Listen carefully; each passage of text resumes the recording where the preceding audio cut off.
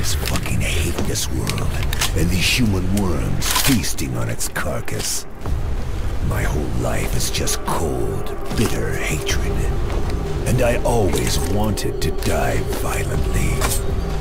This is the time of vengeance, and no life is worth saving. And I will put in the grave as many as I can. It's time for me to kill. And it's time for me to die. Violence in video games isn't anything new. In fact, we've covered a handful of these so-called controversial games in the past on this channel. But this game is something else. A game that loathes in real-life darkness, mass genocide, and overall disdain for humanity. This is McKiLL TV, and today we take a look at the controversy of Hatred. Hatred is an isometric shoot-'em-up game developed and published by Destructive Creations that was released on June 1st of 2015 on Steam, available on PC.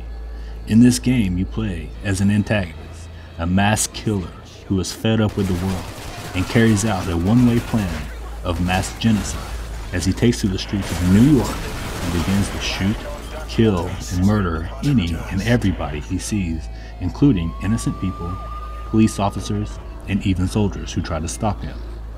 The main character is a murderer who is on a suicide mission to kill as many as he can before he inevitably meets his demise. The game received an adult-only rating and was temporarily removed from Steam as it was deemed too violent and cruel, before eventually being restored to the platform after an apology by Gabe Newell. The antagonist travels from neighborhood to neighborhood to police plaza. The man kills dozens of civilians and NYPD officers, prompting a government response. After escaping the police by train, he devises a plan to carry out his mission of committing suicide and killing millions of people by blowing up a nuclear power plant near the city. To accomplish this, he needs a C4 explosive, which he gets by storming Fort O'Connor military base, wiping out the entire base before heading to the power plant.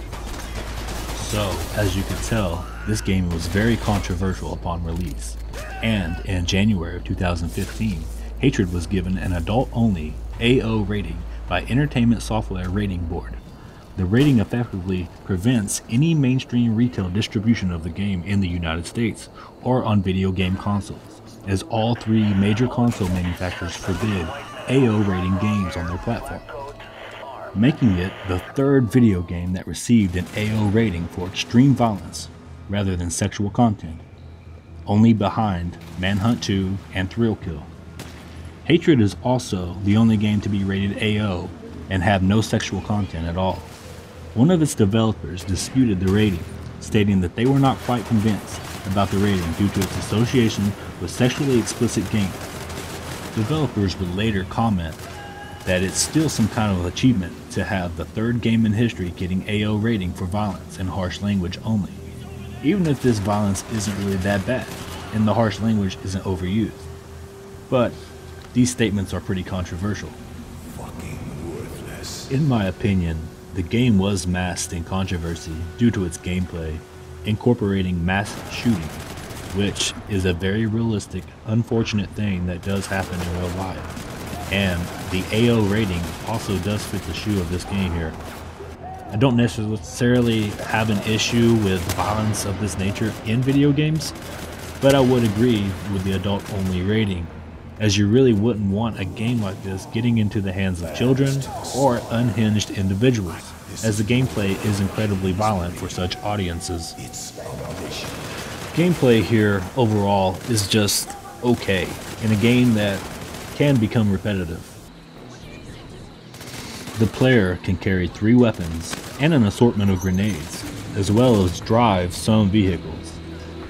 Health in the game is regenerated by performing glory kills or executions on incapacitated people. The moves made to kill those victims involve cinematic switches of the camera's perspective. This will regenerate health for the character. If the player is killed, the level restarts entirely unless the player completed additional side quests that provide a limited number of respawn points. The character's voice acting is deliberately kept to a minimum, with his ideology and motivations largely left open to interpretation. Throughout the game, the main character will make short, edgy comments as he murders innocent people.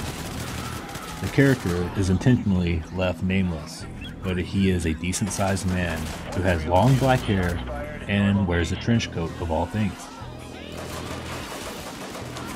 When we talk violence in video games and the elements that make a game violent, it really comes down to the realism of said violence.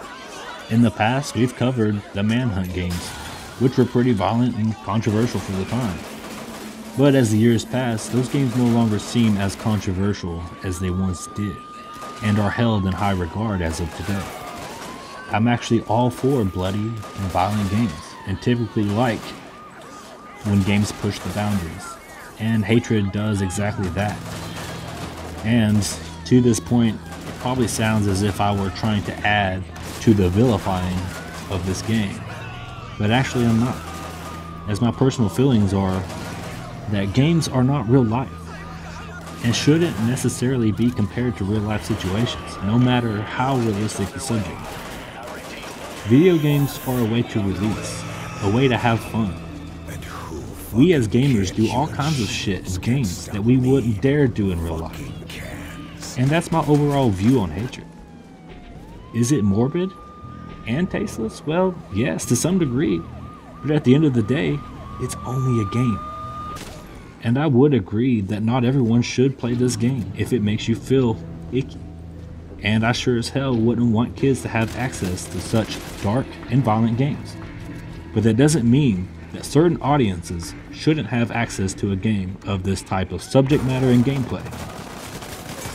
It is a game meant for mature audiences, and I highly assume that developers didn't have children in mind as a target audience when developing a game like this.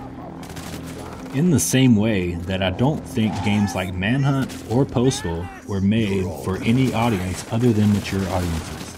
So in some ways I'd agree with the AO rating, but the game could have possibly been rated M for mature as well, while possibly only being available as a PC port. As you could probably guess, Hatred released to mostly negative reviews, and obviously many were critical of the game's overall subject matter and violence. But many critics also criticized repetitive gameplay, noting the game's novelty quickly wore off due to the lack of variations or thrilling 5-star moments. Hatred is a game that does thrive off of its overall shock value and controversy. A game that actually wants to be controversial and morbid. It's kind of its shtick. But the game did get some praise for its artistic directions, with its grimy, black and white colorless filters it uses, as well as mechanics. I personally thought Hatred was a unique, dark experience with interesting gameplay, but I do agree that the game gets repetitive relatively quickly. Throughout the game, you'll play through 8 levels that take you through different locations, such as home, the sewers, the marina, the train station, downtown, the army base, and finally, the nuclear power plant. The game also offers a survival mode which pins the player against wave after wave of soldiers, in which you must survive as long as possible in order for a higher score. The survival mode, which also includes 3 levels or maps such as Metro Station Shelter, Federal Tax Department, and the Apocalyptic Harbor. Hatred is somewhat of a spiritual successor to 1997's Postal game, which was developed by Running with Scissors, which has a very similar gameplay and setting. I fucking hate politics, but more than that, I hate politicians. And all the scum so easily fed by their lies. But what a lovely crowd of soon-to-be corpses. Overall, I wanted to cover Hatred because of its darkness, its gameplay and setting, A game that was so divisive amongst players and critics that it was hard to ignore the stir this game caused. And I wanted to cover this game as a way to discuss violence in video games and what it means to me. Games are only games, no matter how realistic they may seem. That being said, hatred isn't all that realistic outside its initial subject matter.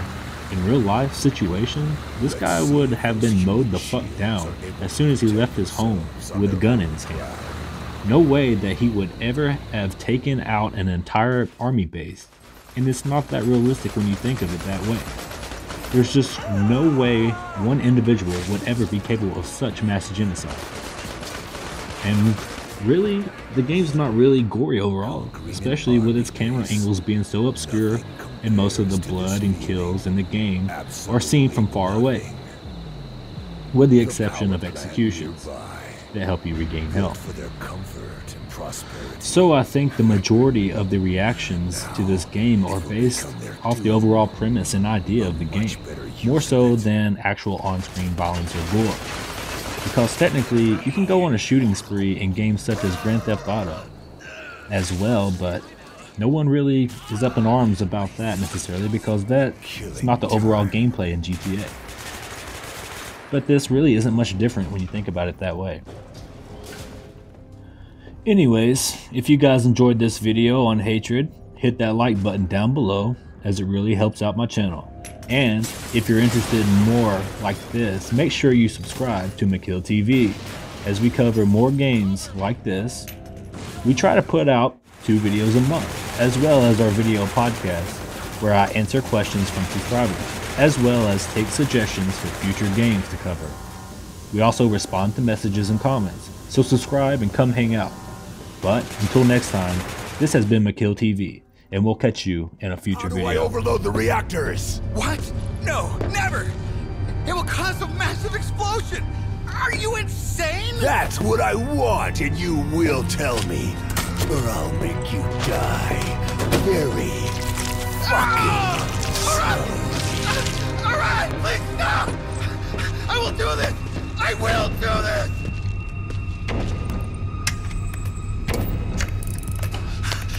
No, I won't do that. I can't be responsible for this. Kill me again. Useless piece of shit. What is this fucking code? He's here! So, the time has come.